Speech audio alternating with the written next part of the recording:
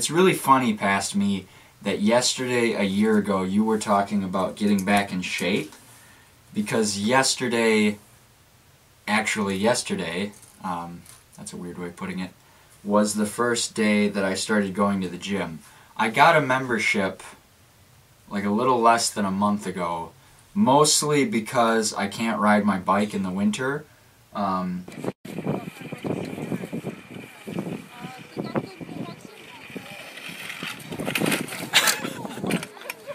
Красиво! So my dad and I went together yesterday, and we started out just on the treadmills.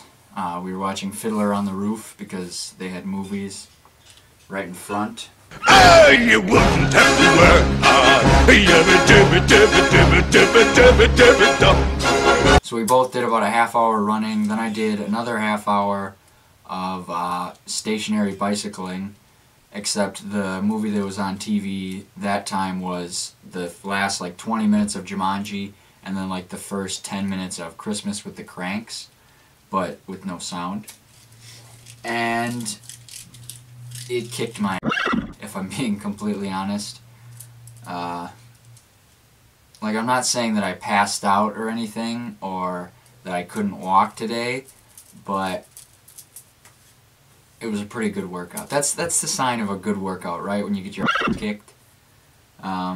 To answer the question that you had in the description, not in the video, yes, I have kept up with my my regimen. I don't do your kind of weird sit-up, push-up before bed thing.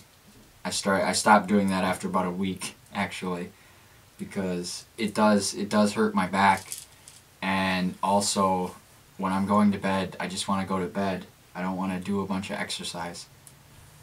And to answer the question that you asked in the video about whether or not I've learned anything through the process of this project, it's okay to set really high goals for yourself, because this, for somebody who never really made consistent videos before starting this, I think I've done a pretty good job.